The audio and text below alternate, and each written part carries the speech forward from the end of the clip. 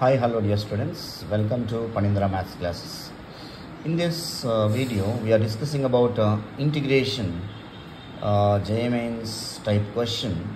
Evaluate integral x power 27 into 1 plus x square whole power 6 into 6x square plus 5x plus 4 into dx. So to evaluate these problems, little logic is required to solve these problems. X power 27 is there, here power 6 is there. So I want to write x power 27 in powers of 6. X power 27 we can write it as x power 4 whole power 6. So you will get x power 24. So x power 27 I want now. So into x power 3. I hope everyone understand that. Into, as usual, 1 plus x square whole power 6 into 6x square plus 5x plus 4 into dx. In the next step, we are doing integral. These powers are 6, no? So we are making as a single term.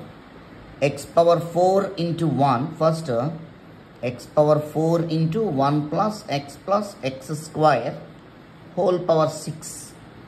After that, this x cube we are multiplying with this. So x cube into x power 6x square plus 5x. So 6x power 5 plus 5x power 4 plus 4x cube into dx. Now integral x power 4 into 1 x power 5 plus x power 4 into 1 x power 4 only, x power 4 into x power 5, x power 2 into x power 4, x power 6 whole power 6 into 6x power 5 plus 5x power 4 plus 4x power 3 into dx.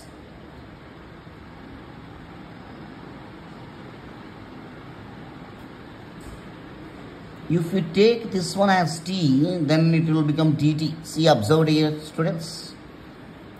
Put x power 4 plus x power 5 plus x power 6 is equal to t. Differentiate with respect to x. X power 4 derivative 4x power 3, x power 5 derivative 5x power 4 plus x power 6 derivative 6x power 5 into dx is equal to dt. Generally dt by dx will come, dx bring this side. So 4x power 6x power 5 plus 5x power 4 plus 4x power 3. This value is here into dt. So now integral, this we have taken as t, no? So t power 6 into dt. So integral t power 6, integral x power n means x power n plus 1 by n plus 1. T power 6 plus 1 by 6 plus 1 plus c, that we can write it as t power 7 by 7 plus c. What is t we assumed here? T value x power 4 plus x power 5 plus x power 6 whole power 7 divided by 7 plus c. Okay dear students, I hope you everyone understand that. Thank you.